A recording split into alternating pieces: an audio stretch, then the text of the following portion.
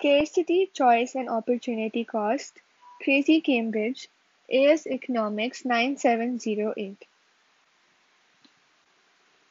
Crazy Cambridge. What is Crazy Cambridge? Here I provide IGCSE content based on biology, physics, economics, accounting, business, math, and English, and I also provide AS content which includes business, economics, and accounting. You will also find examination tips here. Also, you could check out computer science videos at Code 4 where they provide IGCSE 0478 computer science videos. The link is in the description. Here is the syllabus content for Scarcity, Choice and Opportunity Cost, which is part of the Basic Economic Ideas and Resource Allocation unit. Let's look at what the fundamental economic problem is. So the economic problem, the general overview is the way the allocation of scarce resources is in the country. So now you know resources are scarce and the wants are unlimited. So you have finite resources and infinite wants. So you cannot get everything you want, thus the choices have to be made. For example, if you have to choose between commerce and science, and if you choose commerce over science, then science becomes the opportunity cost. Opportunity cost is the next best alternative foregone. So choice leads to opportunity cost. Let's look at goods and services. Goods are tangible products that can be seen or touched, for example, car. Services are intangible products that cannot be seen or touched, like banking service. There are four types of factors of production.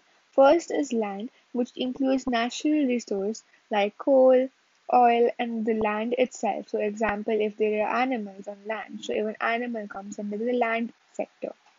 Then other one is labor. This is the human resource available in the economy. So this is where all the human effort is used in the economy. Then capital is man-made aid for production.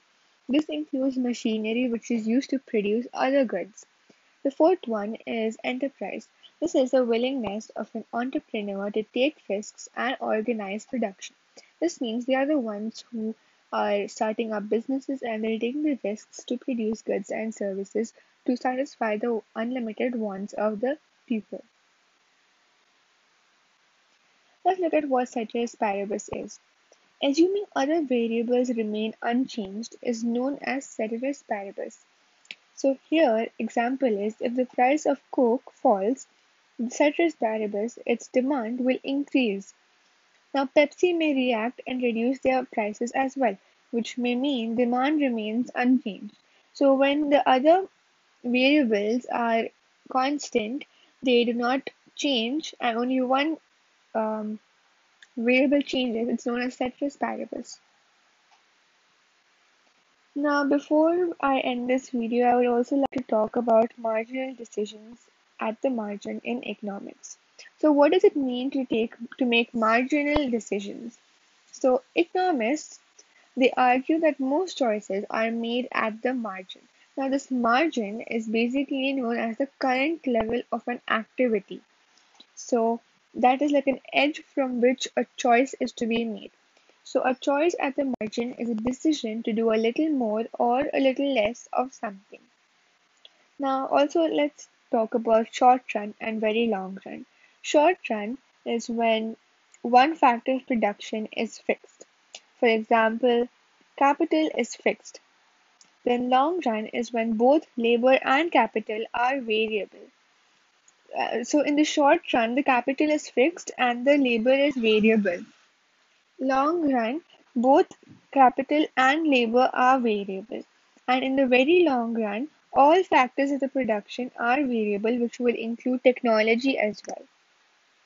So this was part of the syllabus for this topic, and this is the end of the video. Thank you for watching Crazy Cambridge. Please do like, subscribe, and share.